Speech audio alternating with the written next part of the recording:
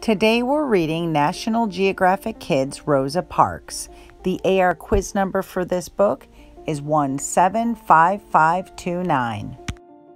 Who was Rosa Parks? Can you imagine a world where white children could ride a school bus every morning, but black children had to walk? Can you imagine a world where black people couldn't drink from the same water fountains as white people or sit with them on a city bus? This world was real, and it happened in the United States. There was a time when black people had to use separate back entrances to movie theaters and restaurants. Some white people felt they should be treated better than black people. Segregation laws were used to give more rights and a better life to white people. Rosa Parks helped change these unfair laws by thinking and acting. She stood up for herself and others her whole life. In her own words, "If I did not resist being mistreated, I would spend the rest of my life being mistreated." Growing up, Rosa Parks was born as Rosa Louise McCauley on February 4th, 1913 in Tuskegee, Alabama. She lived on a farm with her parents and grandparents. She was a small, quiet girl. She loved to read nursery rhymes and fairy tales like Little Red Riding Hood. She also helped take care of her little brother Sylvester.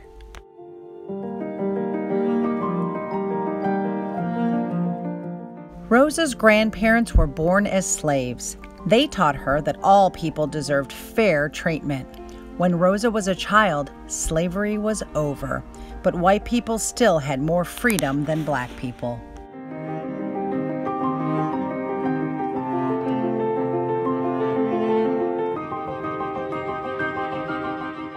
Like the people pictured here, all black Americans were free in the 1920s. However, unfair laws made their lives difficult. One day when Rosa was 11, a white boy pushed her. She pushed back. The boy's mother told Rosa she would go to jail. Rosa stood up for herself. She told them she didn't want to be pushed. That's a fact. To help her parents pay for school after 6th grade, Rosa cleaned classrooms in the afternoon. When she was 11 years old, Rosa moved to Montgomery, Alabama to attend this school, the Montgomery Industrial School for Girls. In her time, when Rosa was a girl in the 1920s, many things were different from how they are today. Transportation. White people and black people paid the same price to ride the bus, but they didn't have the same rules. White people could sit up front, but black people had to sit in the back. Money. A chocolate bar cost 3 cents. Today it costs about $1.35. U.S. events. In 1920, women were allowed to vote for the very first time in U.S. history. Toys and fun. Children played games like marbles and kick the can, which is similar to hide and seek. School. Many black children in the southern United States went to school only 6 months a year because they had to work in the fields to help their families. For the same reason, most black children didn't go to school past the 6th grade. Standing up for civil rights. When Rosa was 19 years old, she married Raymond Parks. They lived in Montgomery. She got a job as a seamstress in a department store. She sewed clothes to fit customers. Like the people in this photo, Rosa Parks helped black people sign up to vote. There were many challenges. Parks herself tried 3 times before she was allowed to sign up to vote. Rosa Parks also worked to spread the word about civil rights. She attended meetings, rallies, and marches. She taught young people how to stand up for themselves. She helped people who were hurt by those who did not believe in civil rights. Standing up for civil rights was not easy, but Parks never gave up. That's a fact. Between 1945 and 1955, some Montgomery bus drivers wouldn't let Parks ride because she had a habit of refusing to give up her seat to white people. A seat on the bus. On the night of December 1st, 1955, Parks took the bus home after work. She sat down in the seat in the middle of the bus. Parks riding a bus in Montgomery. After a few stops, the bus grew crowded. The driver asked Parks to stand so a white man could sit. She thought about the unfairness she faced all her life. She felt she had as much right to sit in the seat as anyone else, no matter the color of her skin. This diagram of a bus shows where Parks was sitting on the night of December 1st, 1955.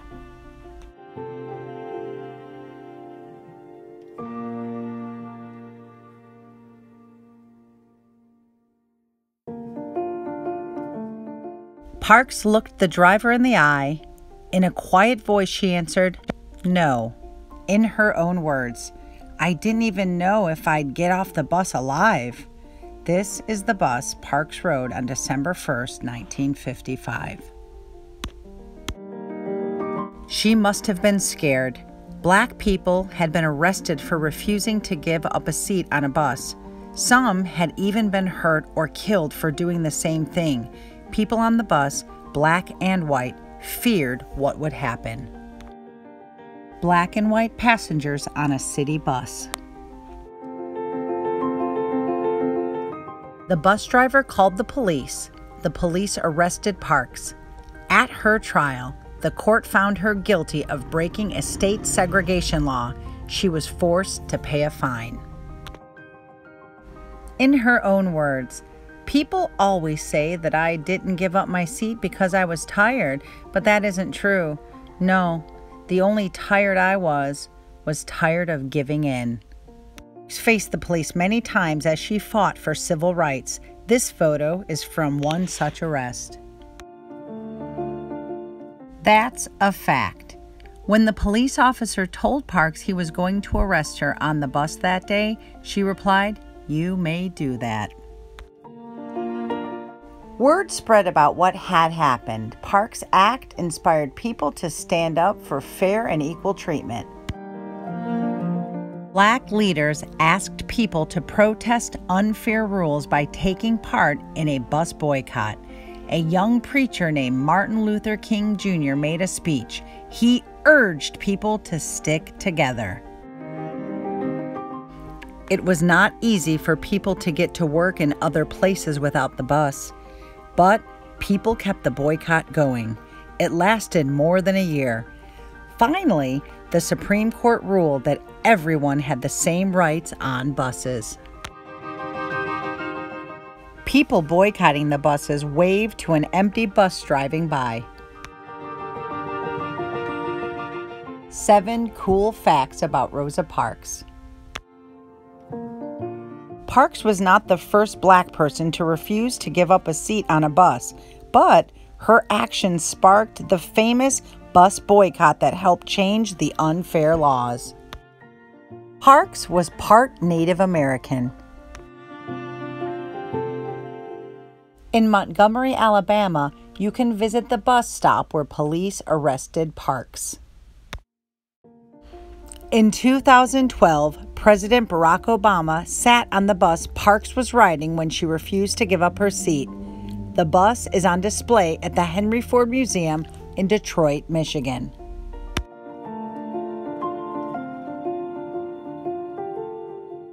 Today, a statue of Parks stands in the U.S. Capitol building in Washington, D.C. When Parks died in 2005, bus drivers in Montgomery and Detroit honored her by reserving their front seats. Many people call Parks the mother of the civil rights movement. Courage. Parks paid a price for protesting. After her arrest, Parks and her husband lost their jobs. Angry people threatened them. Finally, in 1957, they left Montgomery and moved to Detroit.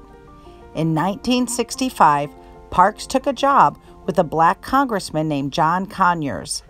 For the next 20 years, she worked in Conyers' office. Parks continued to stand up for civil rights. She attended meetings and peaceful protests. She even helped Black people fight unfairness in other countries like South Africa. Parks protesting South Africa's unfair laws. Remembering Rosa Parks. Many people know about Parks' life because she refused to give up her seat on the bus that day in 1955. But now you know, she spent her whole life standing up for fair treatment. That's a fact. In 1996, President Bill Clinton awarded Parks the Presidential Medal of Freedom.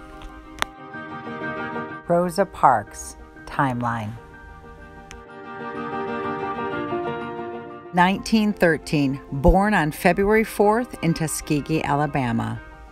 1924, moves to Montgomery, Alabama to continue school. 1932, marries Raymond Parks. 1955, refuses to give up her seat on a bus and sparks a famous boycott. 1956, U.S. Supreme Court rules that segregation on buses is unlawful. 1957, moves with her husband to Detroit, Michigan. 1965, takes a job with Congressman John Conyers. 1996, awarded the Presidential Medal of Freedom at the White House. 1999, named one of the top 20 most important people of the century by Time magazine. 2005, dies on October 24th at age 92. 2006, remembered with a statue in the U.S. Capitol building in Washington, D.C. 2013, U.S. Postal Service creates a stamp in Parks' honor on what would have been her 100th birthday. Rosa Parks died on October 24, 2005, at age 92. After her death, she was given great honors, like the ones presidents and soldiers receive. Quiz Whiz. See how many answers you could get right. Number 1. Segregation laws. A. Made sure kids went to school. B. Made sure all people could vote. C. Kept Black people and white people apart. D. Kept people from driving too fast. Number 2. Where was Parks born? A. Alabama. B. Michigan. C. Washington, D.C. or D. South Africa. Number 3. Parks' grandparents. A. Died before she was born. B. Were born as slaves. C. Lived in a mansion. D. Owned a department store. Number 4. Parks stood up for civil rights by A. Helping Black people sign up to vote. B. Attending meetings, rallies, and marches. C. Teaching young people how to stand up for themselves. D. Doing all of the above. Number 5. What did Parks do when the bus driver asked her to stand? A. She gave up her seat and stood. B. She stayed in her seat to protest. C. She got off the bus and walked. D. She tied herself to the seat. Number 6. What happened during the bus boycott? A. The bus ran out of gas. B. People rode the bus for free. C. Buses did not run. D. People did not ride buses. Number 7. Why did Parks and her husband move to Detroit? A. They wanted to retire. B. She needed to care for her mother. C. She wanted to return to her hometown. D. They lost their jobs and were threatened.